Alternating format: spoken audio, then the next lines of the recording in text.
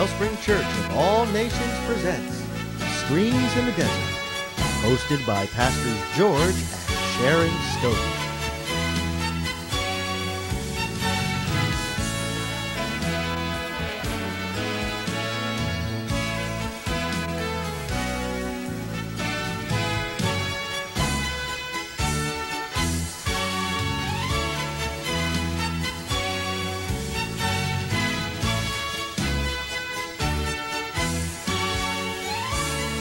Dynamic Las Vegas couple bring the life-changing Word of God alive through anointed prophetic ministry. Their teaching causes mountain-moving faith to bring the victory of God's love to bear on the everyday issues of life.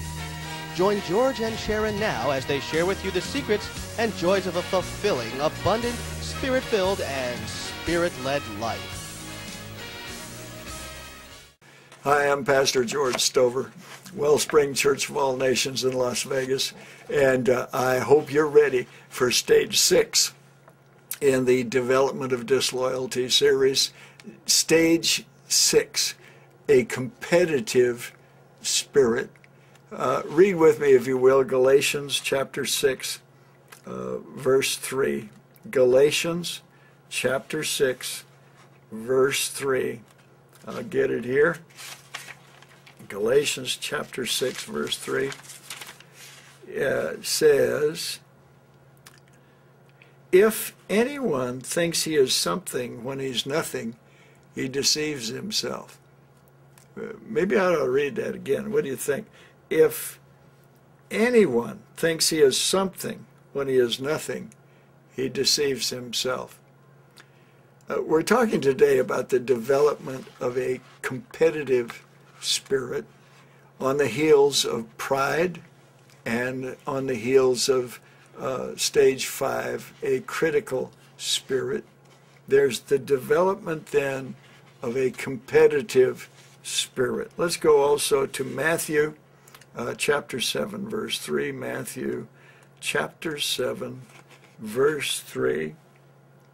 Where we can read,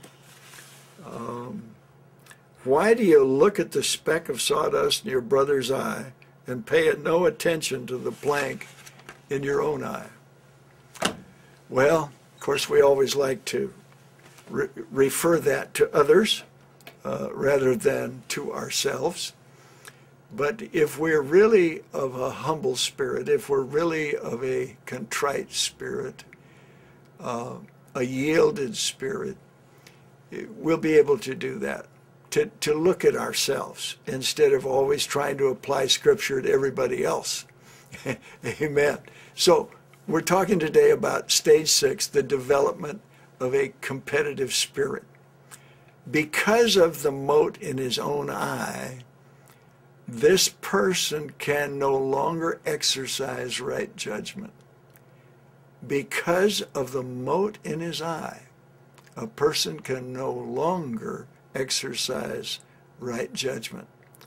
Begins to develop a competitive spirit in regard to his leaders, and at times must distort facts to feed his ego. Now God doesn't destroy the ego of man or get rid of his ego. What he does is sanctifies it. It needs to yield to the lordship of Christ and to be transformed, to be sanctified, set apart unto God. And if a person begins to develop a competitive spirit in regard to his leaders, then he's going to begin to distort facts. That makes him a liar. Who's the father of lies? Well, of course, it's the devil. And so we've given an inroad into the demonic realm, into our lives. We've allowed the demonic realm to begin to influence our lives. We begin to distort facts. That's what every cult does. They take a certain amount of truth, but they begin to distort certain facts to get people to believe like they believe. And by distorting the views of leadership and contrasting them with his own views, then he's able to gain a measure of recognition from others around him.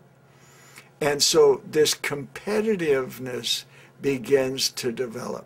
My thoughts are better than your thoughts. My dog's better than your dog. My ideas are better. And they just don't understand how wonderful I am and how much better my ideas are. I remember my first pastor hired some associate pastors from a couple of well-known Bible schools.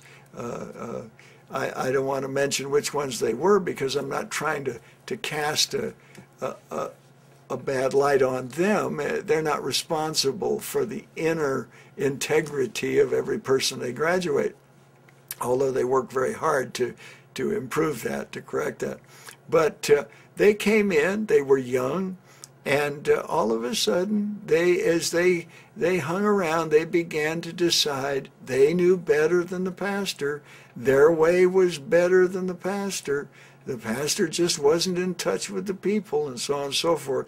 And what they did was split the church horribly. They destroyed a work that was saving literally thousands of people. And hundreds of people went into the ministry as a result of this ministry in just a 5-year period. It was fantastic. But because of this competitiveness, allowing this spirit of competition to get in, are you going to like me better than the pastor or the other teacher? They were given Wednesday night services, and of course all you could hear from them was, boy, Wednesday nights are better than Sunday mornings. Wednesday nights you're going to hear greater truth than you could ever hear from the pulpit on Sunday, and we love you more than Pastor loves you. I mean, there were so many things, and there was this competitiveness that I need to be seen more, I need to be heard more, I need to be regarded more, I need to be esteemed more. Once that happens, beloved, it's all over but the shouting. You'll tear a work of God apart. You say, well, if it's God, it won't come apart. Excuse me. He uses people like you and like me. And it's our responsibility to be a people of integrity, to be a people who do the right thing, even when we feel like it's not moving as fast as we'd like it to, even if we're not being regarded as much as we think we should, even if others seem to get more recognition than us. It's not about you, and it's not about me. It's about Him, the Lord of Lords, the King of Kings. Our Savior is the one who called us, and He leads us by His Spirit, and He has established the order of leadership, and we need to yield to it. And if we don't learn how to yield and not be competitive, we will never achieve what we hope to achieve. Oh, those pastors, they split the church. They started their own churches, and they were fraught with strife and sickness and all manner of evil. I love you. God bless you. We'll talk more next time. Brought to you by Wellspring Ministries and Pastors George and Sharon Stover. We count it as a privilege and an honor to bring you the life-changing Word of God. To contact Wellspring Ministries, write us at 8140 West Lone Mountain Road, Las Vegas, Nevada, 89129. Or give us a call at 702-631-5027. Our email is wecan@wellspringministries.com. Visit our website at www.wellspringministries.com. Streaming live 24 hours a day at www.streamsinthedesert.tv.